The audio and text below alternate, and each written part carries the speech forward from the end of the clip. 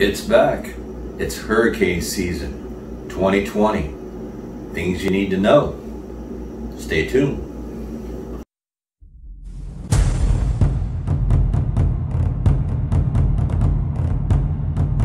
Welcome back to Survival Preparedness for Beginners. My name is Charles. I'm going to start a video series on hurricane season 2020. And we're going to be talking about a lot of different things that you are going to want to have on hand for a hurricane. And one of the main reasons that I'm doing this, besides in light of what's going on in this world, which we all know about and I'm not going to talk about, they're boosting up the numbers.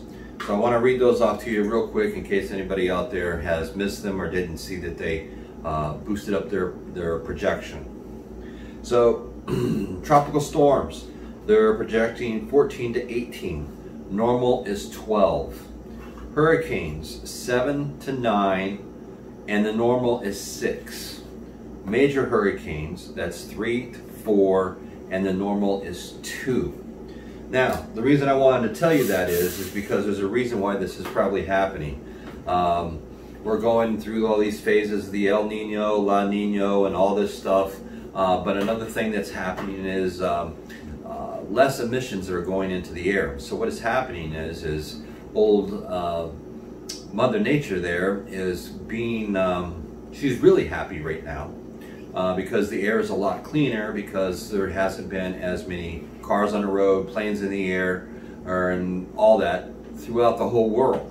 And we've seen the satellite pictures from that.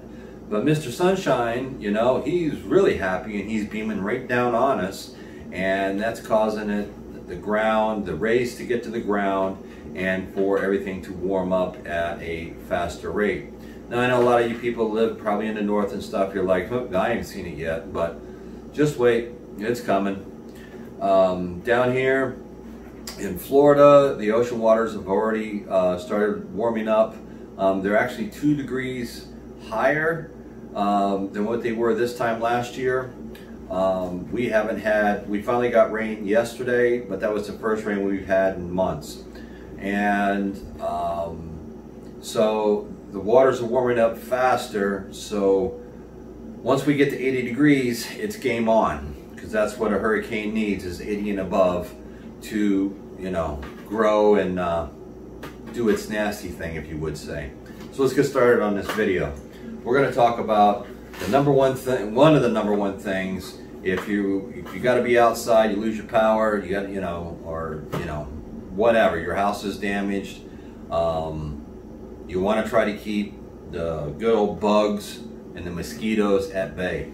Anybody that lives in the Gulf Coast, all the way around from Texas, all the way back to Florida, up the East Coast and stuff, everybody knows what mosquitoes are. They are nasty. So you can start off, you can buy these little citronella candles. You know, they come in a nice tin. It's a reusable tin. You can use this for a lot of things. They do have a wood wick in them. They're $2.88 a piece at Walmart. They're still in stock now. I checked this morning. You want to make sure that you have tiki torches for outside. Now, with your tiki torches, this is where you can save some money. This is the Walmart brand here, 100 ounces. And this is the Tiki brand here, 100 ounces. This one is $9.88 and this one is $14.88. The only reason I have this one, that you see it right now, is because I bought it when they closed everything out before Christmas, and I picked it up for $8. So I got a good deal on it. You can also buy these. You know, these are 3 wicks. They're in a metal container. Most of the time they have them in all different types of colors. So if you're looking to have your hurricane party, you're golden. You can get these little ones here. These are just from Repel. You know, it's a single wick, but hey, you know, when it comes to trying to get rid of mosquitoes, you want to do whatever you can do. With your tiki torches, you also want to make sure that you always have a couple extra cans, and these all come with a lid and a wick that is inside, because these will rust out over time, And I've had that happen several times, and it rusts out the bottom. You fill it up, and the next thing you know, it's all running, you know, right out of it, and not a fun thing. And it will destroy your grass or anything. You know, if you had it in a planter bed or something like that, this stuff here, once it gets on it, forget it, it's dead. So you can have these. Walmart does sell these, but I buy them on Amazon. You can get them in a 6-pack or a 12-pack, and they're very cheap. Now, with your tiki torches, always make sure you have extra wicks. You can get these just about anywhere. But buy extra wicks, so you always have extra wicks on hand. Another thing that you may want to think about having, I know it sounds a little bit silly, but in an emergency situation and you don't have power and the air ain't moving or something, might want to pick up some fly traps that you could hang up outside and hopefully catch some of those little buggers, you know. And one other thing that I want to talk to you about, actually there's a couple, but bug spray. Now I buy the liquid form because it stores better. I keep this stored in my house in one of the closets. But it does store better and it lasts longer than an aerosol can will. So I'd go with the liquid. Your choice of what brand you want to get. Now Off does make this spray, and it's called dry. So when you spray it on, it feels like you just put baby powder on yourself. I would use that with your kids. I wouldn't put this on because it does make you sometimes feel, you know, that little sticky, icky feeling. And this here keeps you nice, soft, and dry, and that would be really great for your kids. If you want to get really creative and you want to be nature's, you know, best friend, get you a bottle, you know, a glass or plastic, doesn't matter. Fill it up with a little bit of water and